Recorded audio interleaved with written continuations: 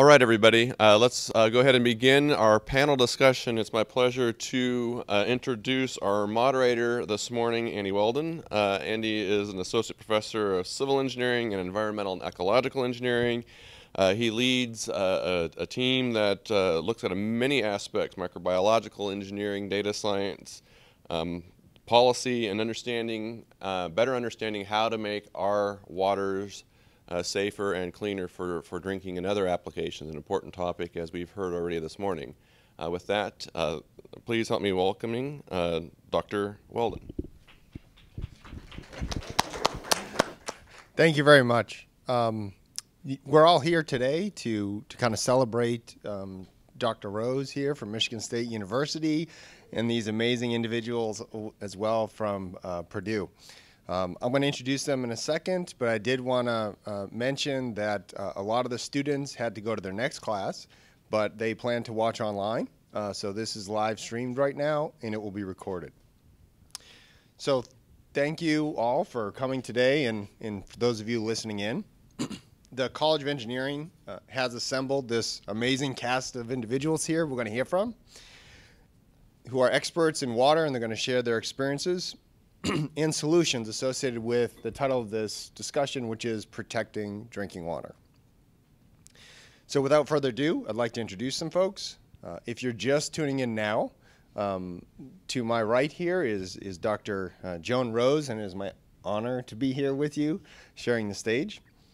Dr. Rose is a Michigan State University Homer Nowlin Chair in Water Research, and she's in the College of Agriculture and Natural Resources and Departments of Fisheries, Wildlife, Crops, and Soil Sciences.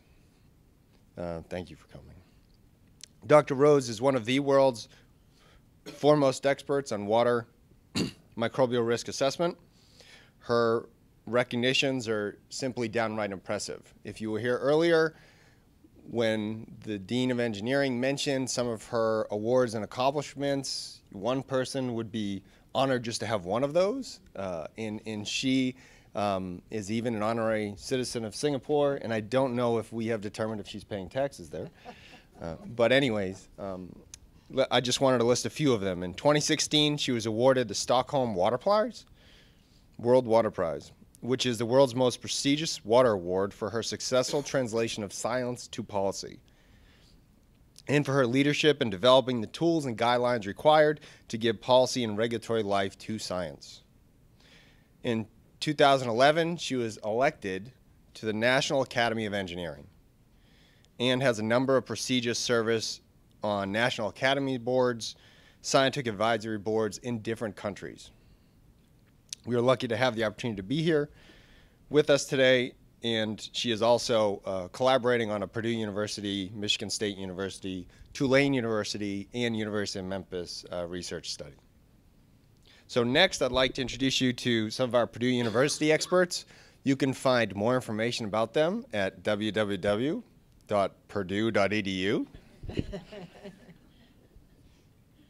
The first individual I'd like to introduce you to is Dr. Sarah McMillan. Thank you for joining us. You're welcome. She is a licensed professional engineer and associate professor of agricultural and biological engineering. The next individual I'd like to introduce you to is Dr. Ellen Wells. Dr. Wells is an assistant professor in the College of Health and Human Sciences here at Purdue. Dr. George Joe, I'd like to introduce you to him. He is a licensed professional engineer, as well as an assistant professor in the Lau School of Civil Engineering and Division of Environmental and Ecological Engineering. And finally, I'd like to introduce you to Dr. Ron Turco. Dr. Turco is a professor and department head of agronomy and in the College of Agriculture. So with that, let's just get to the questions. Okay. These questions have been compiled from social media. We sent out a blast asking people to ask questions. So some of the questions that are going to be asked of these individuals came from social media. And the first question will be for Dr. Rose. So, Dr. Rose. Hope it's not a hard question. With what seems to be constant headlines about unsafe drinking water in the U.S., what can anyone do now to better protect their families and friends? Well, I think the first thing is that each individual should know something about their watershed that they live in. I think they should know where their source water is, where it comes from, know something about how it's treated, if it is treated, and where their wastewater goes when they flush their toilet. And surprisingly, individuals that are on their own wells and septic tanks have some understanding of this, but about 60% of those surveyed in the general population actually don't know where their water comes when they turn on their tap. So I think we need to be knowledgeable about our waters and our water systems. We're going to be asked in our community to support funding, or we can be a voice to get federal funding and for infrastructure and improvements and more testing. And so the more we know, so we have to be informed. So that's the first thing. I am a big supporter of water testing and trying to use that information. So I support the local ordinances that say that point of sale testing, or in Canada they have once a year testing of some of their groundwaters. And then using good IT, you know, we should be using information technology to better compile this data, understand the data, and be able to do something about it. We do have opportunities for point-of-use devices, and or point-of-entry devices at our homes, at our household. But often people get the wrong one. They want to take care of lead, and they get carbon filters, or they are worried about bacteria, and they don't have a bacterial filter, and they don't maintain it. So as an individual, if you are going to get point of entry or point of use, then you need to really know which system you want to buy for which contaminant, and then to look at the maintenance. So those are the things I think we can do as individuals. Thank you. The next question is from Dr. Joe. This was submitted through Twitter. The individual indicated that pitcher-style charcoal filters are popular at homes, and they can remove organic chemicals, not lead or coliform, as the Twitter user indicated. How do you treat your water at your home, or are you on a private well? Well, for a lot of us at the city of West Lafayette, we rely on our tap water, and they treat it very high quality. So we have seen a lot of these bottled waters. I don't know if you realize that some of these are not regulated. So their quality are maybe not as high as our tap water. But we have a lot of concerns about this lead or other heavy metals, emerging contaminants in our water. So the pitcher-style filter, which could be about $30 to $40, is kind of like a quick and dirty approach.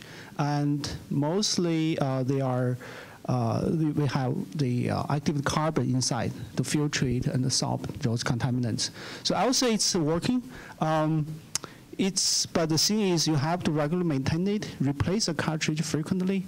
And as far as I know, we have only a few pitcher-style pitchers, the filters that has been certified by some industry organizations, such as NSF International. And if you're really concerned about viruses and bacteria and other emerging contaminants that are not regulated, you may consider to put some, like Dr. Rose just mentioned, point of entry or point of use devices, to use some reverse osmosis devices. So those are relatively effective to get rid of 99% of the contaminants. But still, as a professor working in the university or the water industry, it would be great if we have more resources to fund our utilities, fund our water treatment plant, wastewater treatment plant, and to help us to get clean water through the tap. Or else, you know, you have to rely on you, and our general public may not know all the tricks and the efficiencies, so we will fall into some pitfalls. Thank you. The next question is for Dr. McMillan. She has done some amazing work associated with watershed scale stormwater and the relationship between that and drinking water. Dr. McMillan, is there a link between stormwater, when it rains, and drinking water? Amazing. Thank you for that compliment. So yes, we were actually just talking about this a bit at breakfast this morning, so any of the panel can certainly jump in on that conversation. But there is a fair number of review papers that have talked about correlations between precipitation events and outbreaks of disease and things like that. And that makes a lot of sense because as it rains and we run pollutants off of our landscape, they enter our rivers, and those rivers then join up in with our reservoirs, and a lot of those reservoirs are drinking water supply, right? So there is a process-based and obvious link there that makes a lot of sense. And a lot of times, those sources of pollutants could be coming from illicit connections that are kind of things like CSOs or septic tanks that are in the groundwater or other kinds of connections that blend into the surface waters when it rains. Or they could be things that are kind of dormant in our river system, so in our stream networks or in our stormwater management practices that become resuspended when these peak flows happen. So you can have a rain event that then triggers kind of export, I guess, if you will, of these different kinds of bacterial and viral loads that then make it into drinking water supplies. So to kind of second what Dr. Rose said about know your watershed, also know your water source. So this might be more or less important depending on where your water supply is coming from and understanding kind of how that connection is made, and those rain events really certainly contribute. So.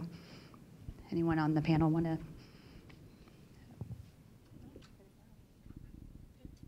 All right, great. Dr. Wells is in the public health field. She is our resident public health expert up here. She helps conduct Purdue University's Masters of Public Health program. So this next question is for you, and it will represent all of what the public health field in the world thinks. Kidding. What have you seen as the relationship between public health professionals and local or state level drinking water? And then where do you think we need to go?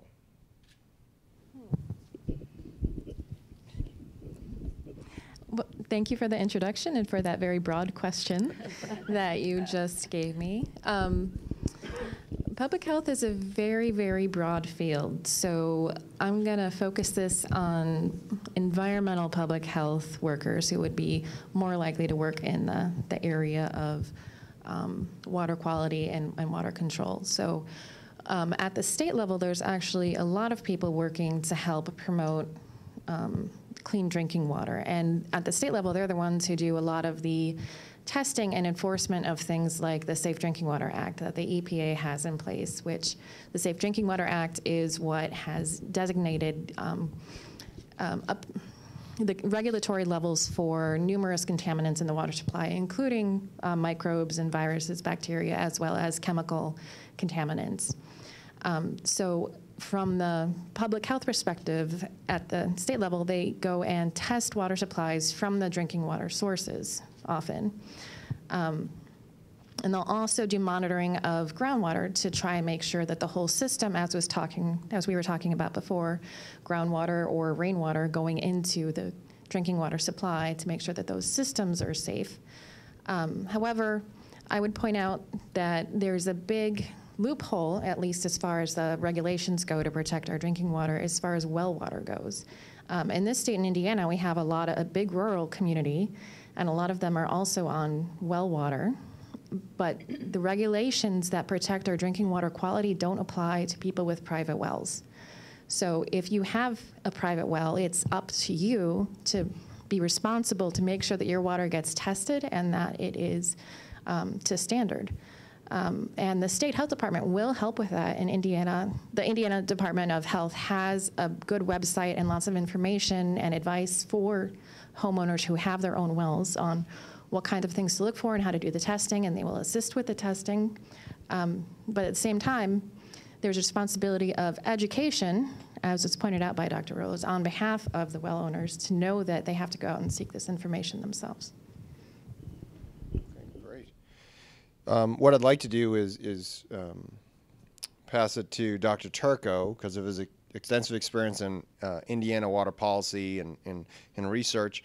But I'd like to kind of piggyback on top of that question and Dr. Wells' perspective. What has been your experience in Indiana with regards to, well testing, private well testing, or? My experience in Indiana is everyone wants their well tested. Nobody wants to pay for it. That's been most of my experience. As in, do you test water? And we'll say yes, or we used to say yes. And well, could you come and test my well? And I would say, well, it depends if you're in their study area or not. So there was a lot of interest in it, but just not a lot of desire to pay for the process. And then my favorite question is, and this has gone on for years, and you guys have all heard this: what's in my water? Can you test for what's in my water? And I will say, how much money do you have? Well, we can then expand the scope of what we're going to look at in your water, depending on how much money you're willing to give us. No one ever actually paid for anything like that, but that was always they just don't have a concept of what that statement actually means in terms of the necessary work that would go into that. I think Indiana, like she said, is exactly right. We have a lot of well water in the state. We also have a lot of wastewater in the state that's unregulated. That's been some of the work we did a long time ago, was looking at distribution of sewage septic systems and poorly maintained septic systems. So, again, it's a cost issue, right? So you don't have a problem until you have a problem, or someone tells you have a problem. And septic systems will work forever because they just are in the ground and magically everything goes away. So that's been another issue we've dealt with over the years, is looking at distribution of waste materials from septic systems, mostly bacteria. I'm glad I worked on bacteria, not viruses, but that's beside the point. We looked at a lot of did a lot of indicator work on septic systems and things, just to get some vision of what people was impacting them. And again, it comes down to, are they willing to spend money to repair the situation? Are there regulations in place? There typically aren't. So it's just it's a cost. It always comes down to, not surprisingly, always comes down to the money side of this, right? So are you willing to pay for that situation to get fixed? It's always the case. And again, we have some good well water services in the state. Like she was saying, the Indiana Department of Health will actually help you on your well water testing. They'll do a lot of it. It's nothing fancy. It's your basic nutrients and bacteria. But still, it's a good set of indicators to use to see what's going on. So, in terms of policy in the state, it's there's willingness to do things. There's just not, again, a lot of drive or push to have things happen. Indiana's a hodgepodge of water sources. I mean, we have a lot of groundwater use. We have a lot of surface water. We have some surface water use for drinking.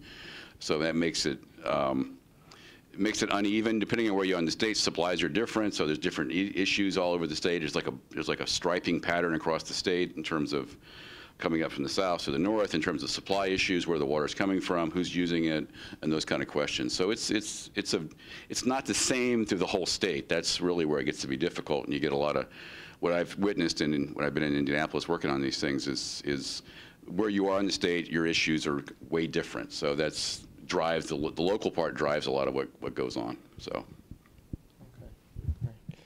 A personal perspective, while our family was looking at buying a house, we came across this house with a well, and the realtor wanted us to pass papers on it, and we wanted to do testing.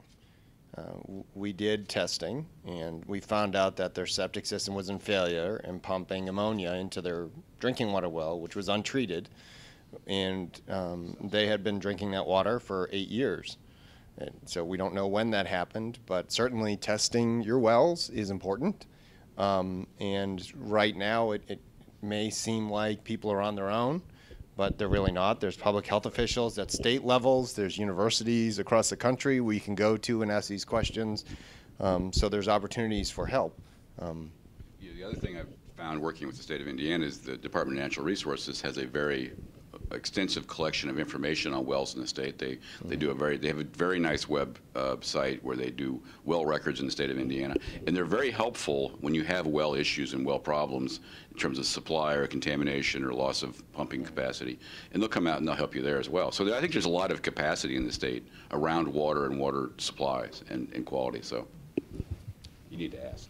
Jump in real quick. for something. It just occurred to me that part of this is like what Joan said at the beginning of this educational component, and so many of our rural families have a well for drinking and have a septic system, and the shallow drinking water wells, that groundwater is very connected, and that might not be something that everybody thinks about or even really kind of recognizes or is intuitive to them. So, and I'm not trying to like say that this is something that shouldn't be known, but it's just something that I think is a really important component to the water story, is the social components of how do we do a better job of supporting folks to get water testing, of supporting kind of the technology at the point of use. I think we all have similar stories of ourselves or our family members or friends who have had water contaminated wells, things like that. So I think it's important to bring that education piece to light, and finding resources for that is another challenge as well. Yeah. On the piggyback on top of education, Dr. Rose, when you are at a social gathering and people find out that you work in water, what is the one question you always get asked? The one question I always get asked. I think often they'll ask, what do I do with my own water? Yep. I am on a well now.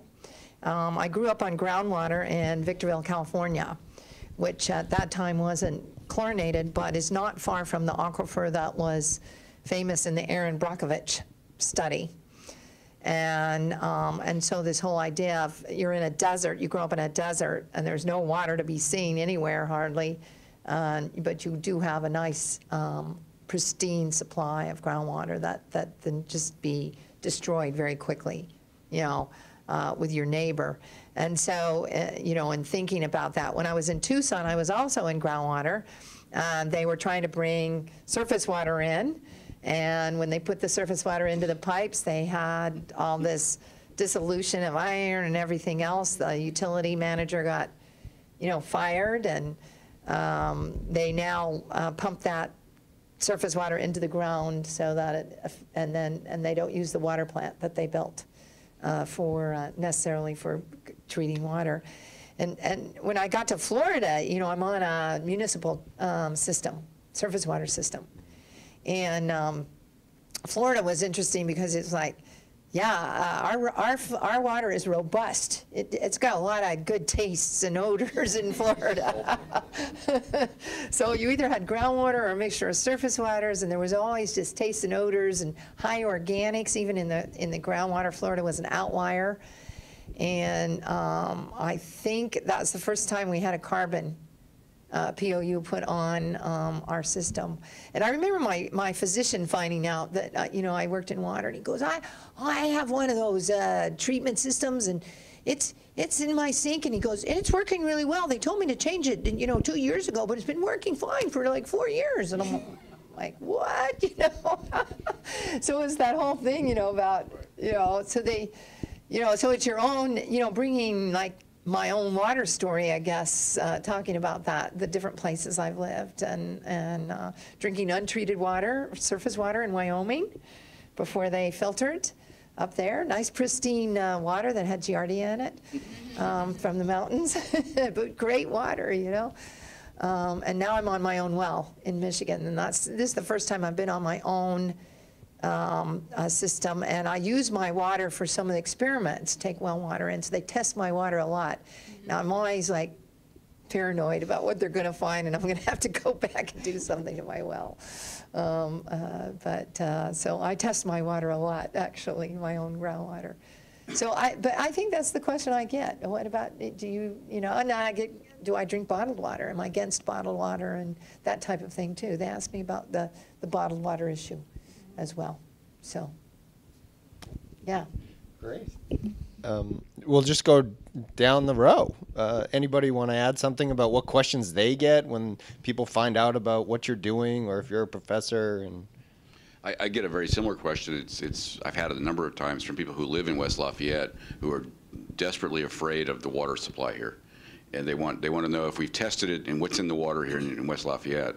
And I have to go through an explanation process of how it's handled and what's done with it. And they're convinced that we're not telling them the truth, that there's something wrong with the water here.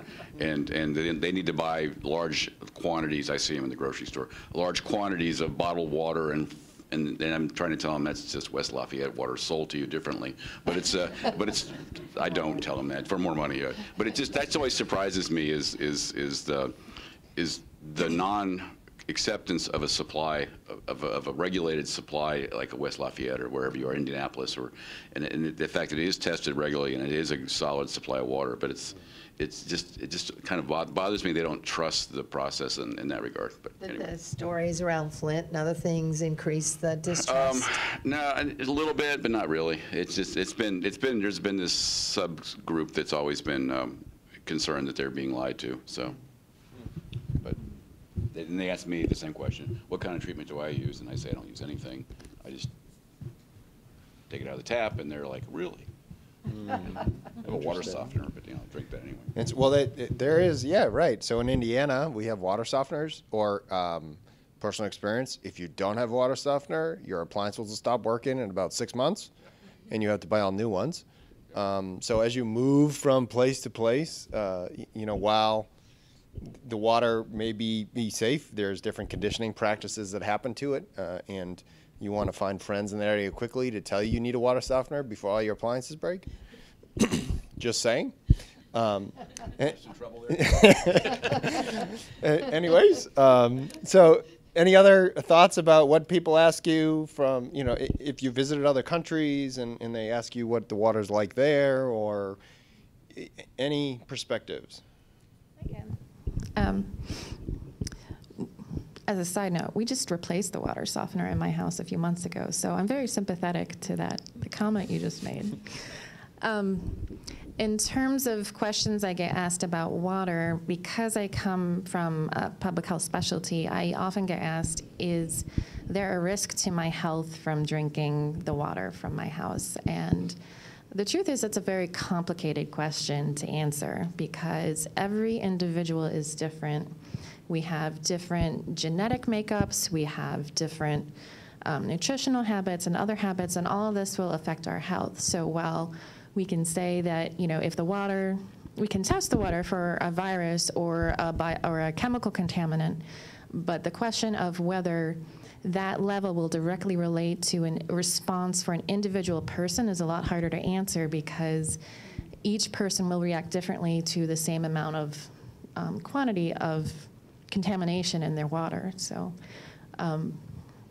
although we can't answer the question, I think an approach would be a precautious one, and to try and make sure that your water meets all the guidelines and criteria that have been set out. Thank you. I'll tell one little small story. When since I work more in land and water as opposed to in drinking water, I say, oh, I work, on floodplains and stormwater and all these things. And, one of my sites is on the Wabash, and they look at me like I'm crazy. You actually go near the Wabash? They think it's this cesspool. I think they get this perception as they see during storm events that it turns this beautiful chocolate milk color, and that must indeed mean that it's heavily polluted. I'm not saying that it's something you should drink, but like any surface water, it gets turbid when it rains, and we have those issues. But you can go kayaking and you can be in the rivers around Indiana and around other places in the Midwest. Maybe wash your hands before you eat your lunch. Great. Thank you.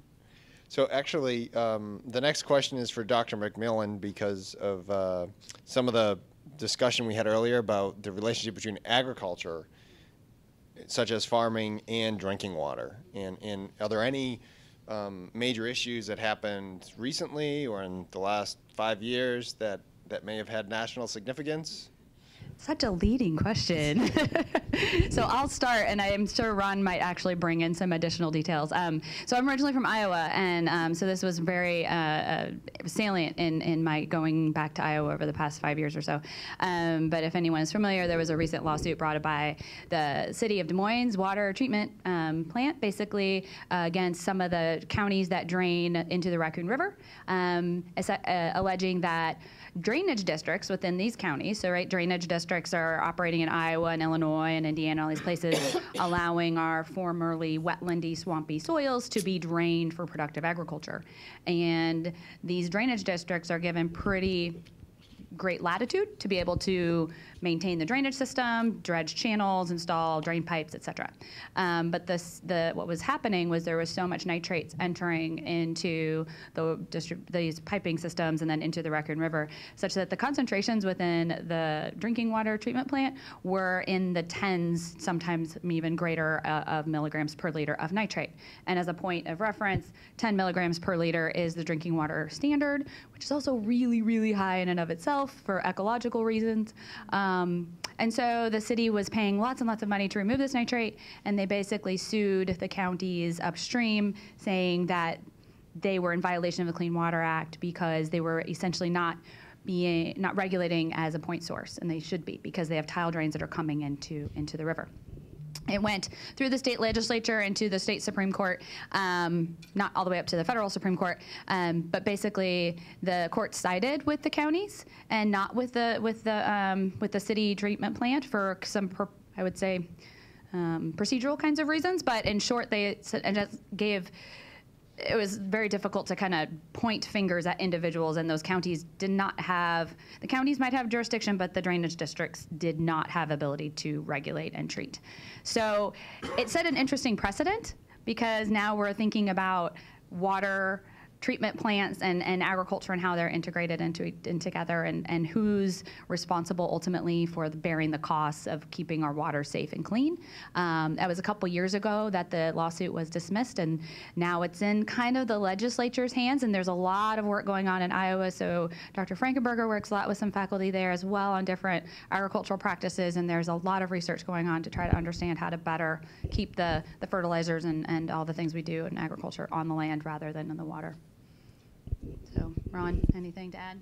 Well, Indiana's very similar. We, again, like I said earlier, we have a hodgepodge of water sources for drinking. There's a lot of groundwater used, there's some surface water. Where there's surface water used, they also tend to blend groundwater in to reduce the level of nitrate. So there's sort of that process is, Indianapolis is probably the most illustrative example of that, where they have surface water coming in that does contain nitrate. They treat it, they do some things to it, but they end up blending it with groundwater to reduce the overall nitrate levels that go out in the system. And they are in a fairly progressive effort upstream of those supplies to do some things on land management and to reduce the nitrate coming in. So it's a preventative model here. They're trying to work on some riverway treatment systems, some wetlands, some two-stage ditches, all those kind of things in order to try to reduce the nitrate load getting to the Indianapolis. So and everyone's really sensitive to what goes on in Iowa, because that's sort of a bellwether in terms of where the legislation is and those kind of issues. So in Indiana, the other thing that's interesting about Indiana, and Sarah and I and a number of faculty here at Purdue are working on this project, is up in northeast Indiana, there's a series of rivers that loop into the state and then loop back out of the state from Ohio, and they end up in Lake Erie. And as you know, Lake Erie's got phosphorus issues. So we're working on a project up there to look at the phosphorus and where the phosphorus is moving through. And phosphorus turns into it will be the next issue. It already sort of has become that.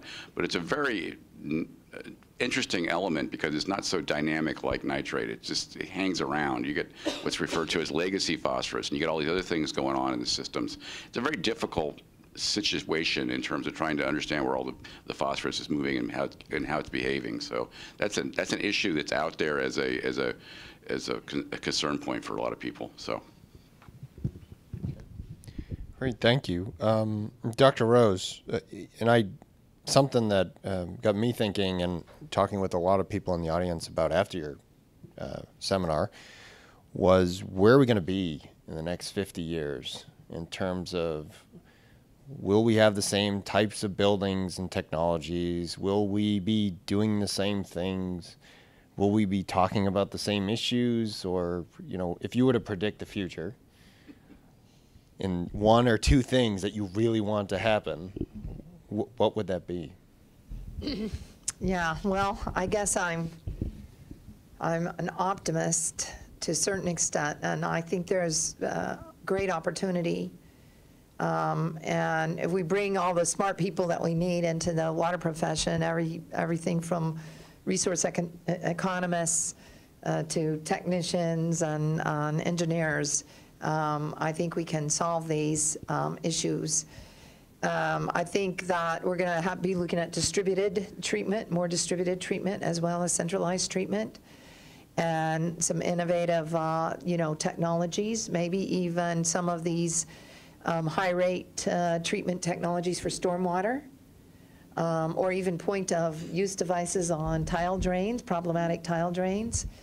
So I think we could jumpstart wastewater infrastructure in Africa to resource recovery facilities where there's energy, nutrients, and water being developed for the community. And we're going to have to think about animal pollution and how we handle animal waste, because we've been thinking about human wastewater, but the FAO has just come out and said that more pollution is coming from animals now than humans. And we haven't really figured out how we're going to handle all that manure. And is manure really safe? Or how long does it have to be digested, or whatever we're going to do to it to make sure that it is safe to apply on the land?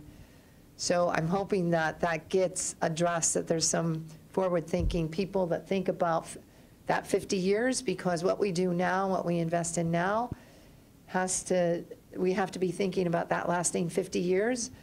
And a system that we can build assets in and then keep up, so that 50 and 100 years, when my grandchildren have their grandchildren, we're going to have cleaner water. Because right now our water quality is degrading. We're having more algal blooms. We're having these problems. And we can make a difference. We can reverse that. But it's got to be that long-term goal. Thank you. Anybody else like to weigh in on where we're going to be in 50 years? They'll play this back 50 years from now to determine if we were right or a little bit off. I think the one thing that, as a scientist, I've come to really appreciate recently, and you sort of alluded to it a lot, and we work on it some here a lot, is the role of social sciences in this whole process, in terms of reaching people and educating people and letting them understand where they are in the process. We can tell them a lot of numbers, but that doesn't really change their mind. We need to understand what their point of view is and what's driving their decision-making process. And you would live with this, so it's a really important aspect that we've kind of ignored. I think that's into the future, something we need to really, in our efforts, really embrace much more, is sort of the human dimension of it, where the person or the people in the process are with what you're telling them and how they're processing it. So that's a really important aspect here. Yeah, that's social and cultural engagement. But Annie, what about pipes? Our pipes and our premise plumbing. What about pipes? That's going to be the new frontier, right? So we can turn that question on anybody here. Is that where this was going? So one of the questions that did come in from Facebook was, what type of pipe should I install? And that's something that I work on. But I'll just mention, it depends on where you are. If you have copper pinhole leaks, it's probably not a good idea to reinstall copper in that water under those conditions again. So it really depends on where you are in the system and the plumbing that it is. So with regards to the 50 or 100 years, right, so we have two people on record for where we're going to be. I would also ask, with regards to engaging the public, I guess that's going to be really important. How can we do that better? How have we tried to do it, or your colleagues have tried to do it? Are there any good examples of it doesn't have to be you, it could be somebody else, or you could talk in third person. So however you want to describe it, this is open to everybody. For one small thing, because I think this is something that Ron brought up as really important. Oftentimes we put our expert hat on and we say, here's the knowledge that you need. But really what we should be doing, I think, is a lot more two-way sharing of knowledge. There's a lot of knowledge.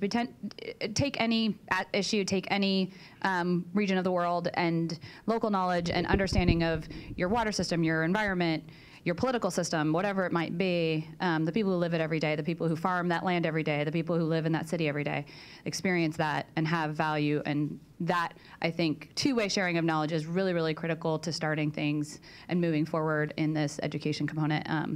I know that I've personally been on both sides of that, where I've gone to a community meeting and said, here's what we're doing, what do you think? That's not gone so well. And I've also been on the very much the listening side, sitting and just hearing concerns and questions and trying to answer them best I can. So I think the two-way sharing is something that we all need to do better. So I think sometimes, like the Flint, Michigan case, does help improve the awareness of the water quality issue among the lay public. So a lot of people may now realize how the water is treated and what are the potential pipes may have a huge public health impact.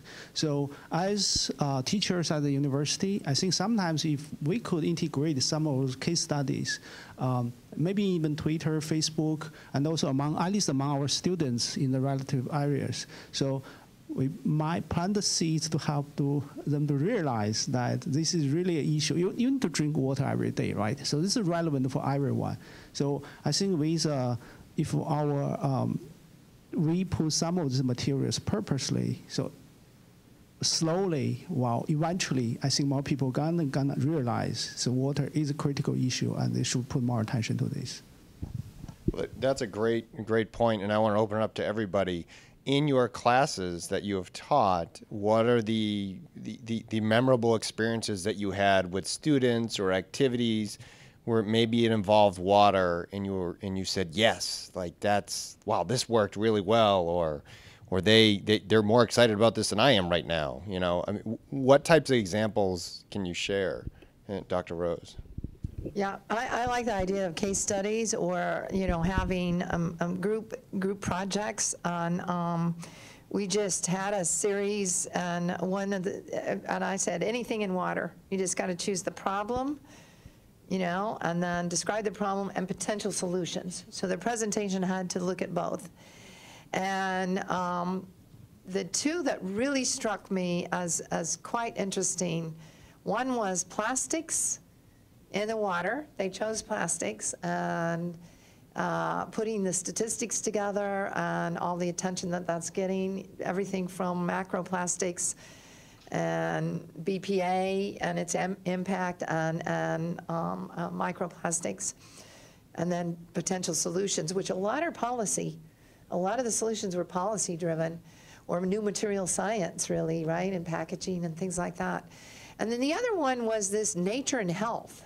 They did a case study on showing that more exposure to nature improved health, blood pressure and all this kind of thing. And they talked about different ways, like even virtual exposure to nature through our information technology improved health. So I love the idea of group projects and case studies and putting these problems to the students, because they really put it, they put it together in such a nice package with the information, and they were enthusiastic, and they were learning and I was learning, and I really enjoyed that. So I think we need to do more of these real world, issues where these bright minds, and recognizing that, guess what, these problems don't get solved by an individual. They get solved collectively at different levels, everything from policy to individual actions. That's how these problems get solved, and I think that awareness is really important. To add to that, I love the answers that everybody's given so far.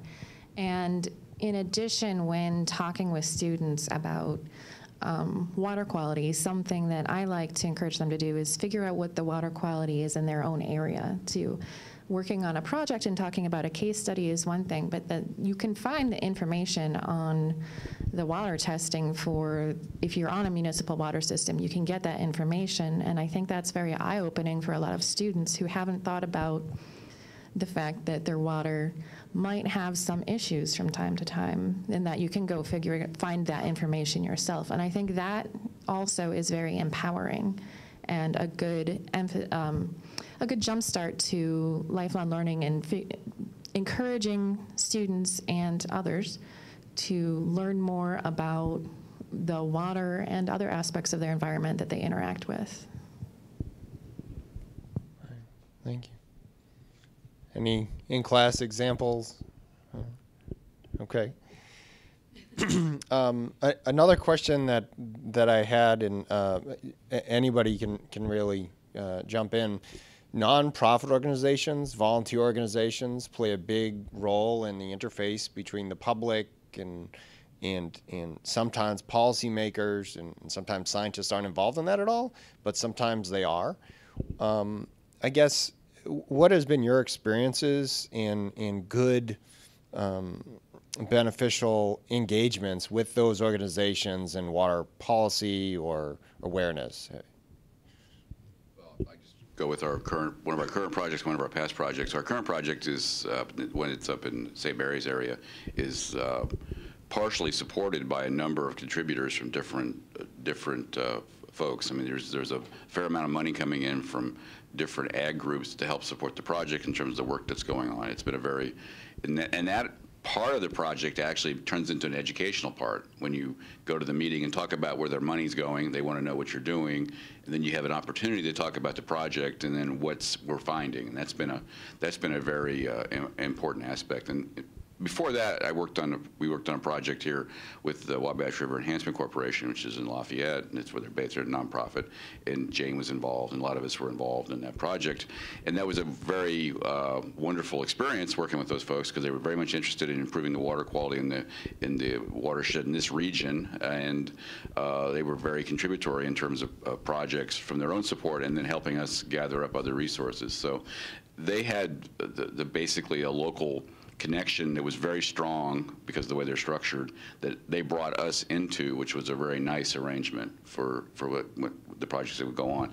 They were very much driven by questions they had, user questions, farmer questions, homeowner questions, those kind of things. But it gave us a way to connect to that in a very nice manner. So it's a little different than your normal funding stream. It's not NSF. It's a local source of money. But then the questions are very. So most of the questions are very applied, but there's an opportunity to do other things within that stream of information. So it's a very good experience. Yeah, I like the idea of engaged science with different groups. And the Nature Conservancy has been, at least in Michigan, has been very involved in water issues. And they've been seen as a very good resource. And there are other groups that are more activists, seen as more activists. The Sierra Club got some funding in. They were doing testing of E. coli all around off farms and things. And even at MSU's campus, we were in the news because they said we were violating the E. coli discharge. And, but I think they all play a role, and I think that science engagement the more we can do engage science, the better with our new tools. We have to follow, I think, principles of engagement, that timeliness, better communication, the costs of doing engaged research. They don't have a lot of money many times, so you have to think about what you can really do for the resources available.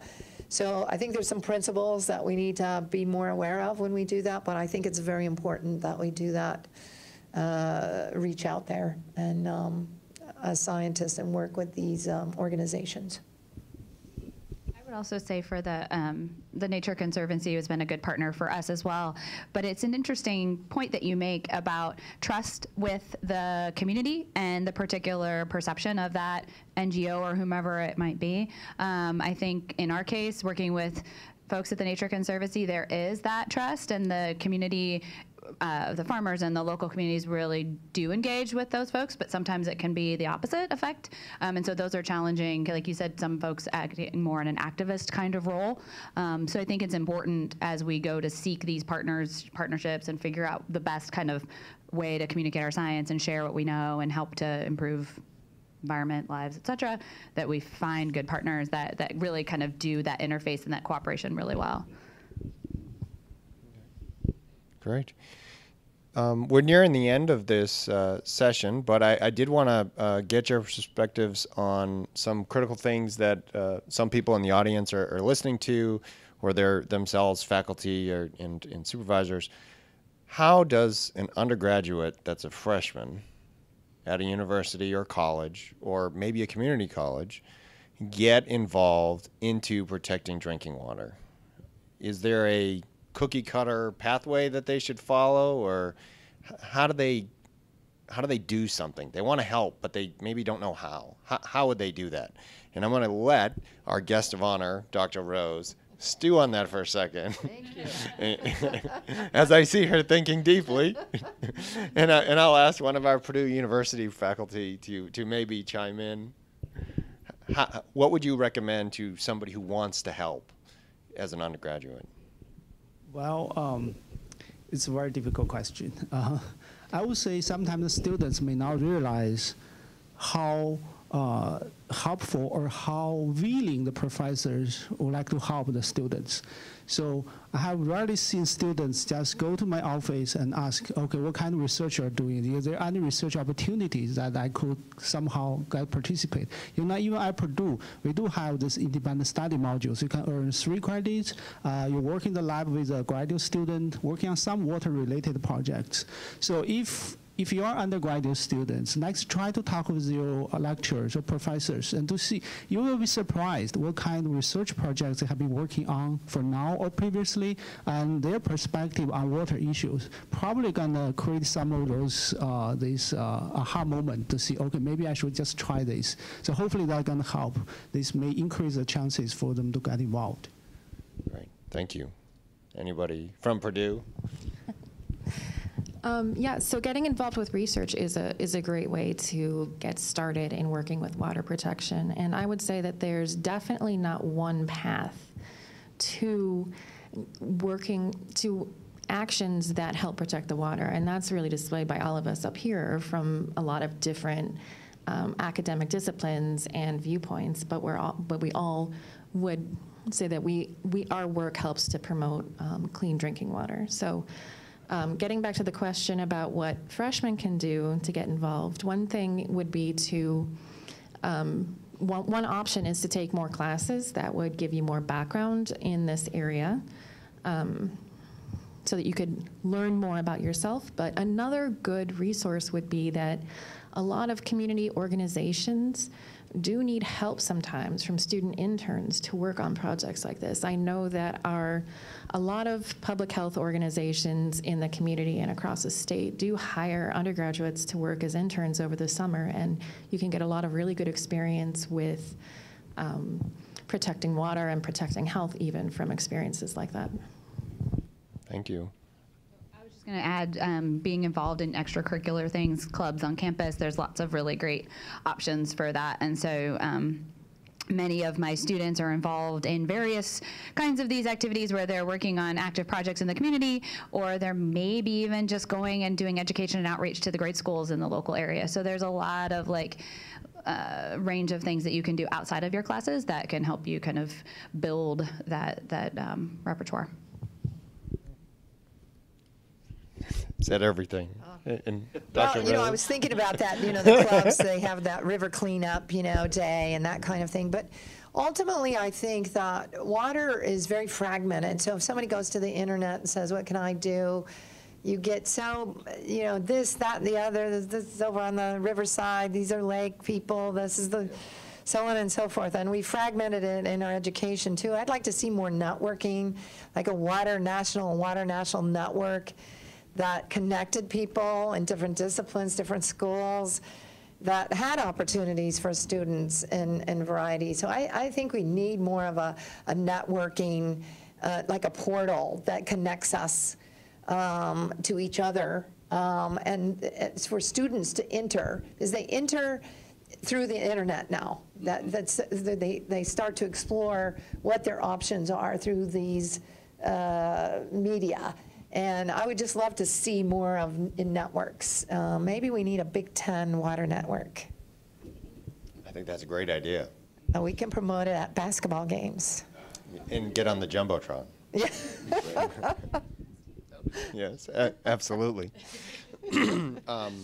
So with that, what I'd like to say is I appreciate all of your time and the College of Engineering for proposing this panel.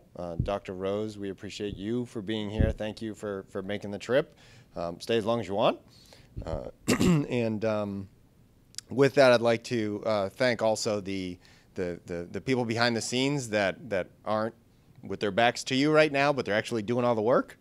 So thank you very much for putting this together. Thanks to the Dean and the Vice President's office as well for supporting this activity and Distinguished Lecture Series.